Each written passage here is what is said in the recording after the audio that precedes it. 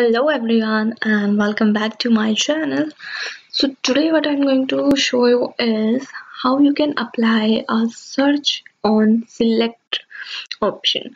So for that we will be using when you have lot of options to select there, it will take a little bit time to scroll down and find the option that you need.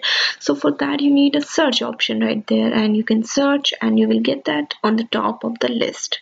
So let's get started. So what steps I'm going to take is, firstly I'm going to include the select2 in my page, and then I'm going to fetch the data in my select field. After that, in my script I'm applying select2 to my select.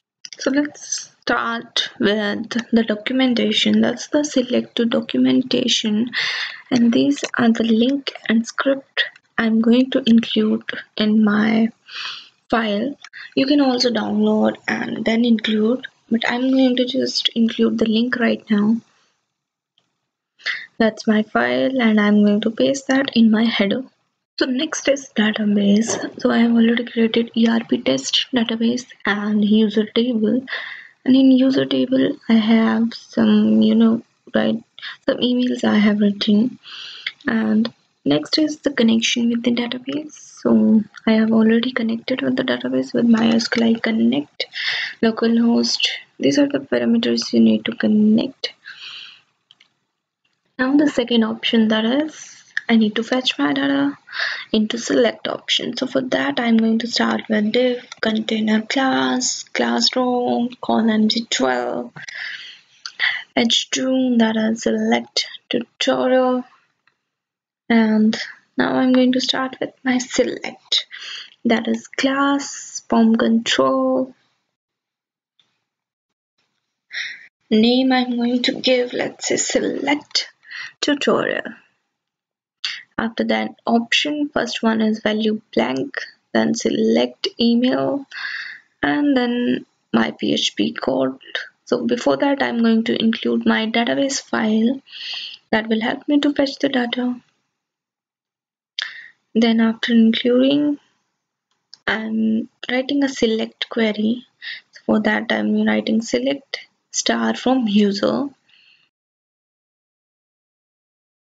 After that I'm going to fetch the result. So for that I'm writing select result MySQL query in that con, and I'm fetching the select query. After that I'm fetching all the data in while loop.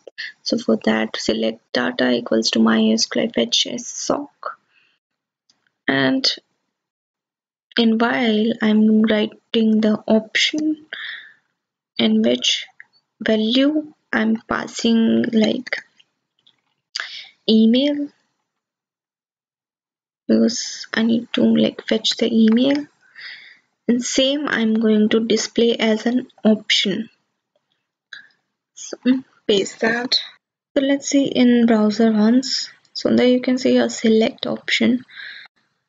So after that what I want is I'm going to give an ID to my select, that is email select, and I'm writing my script in which I am passing the ID of my select, that is email select, and to apply this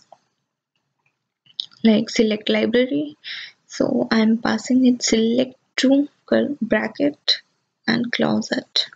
Let's see in browser, refresh, and there you can see a search option now. So you can type any fourth, F4. So there you can see, so any keyword you will search over there, so it will give the results related to that.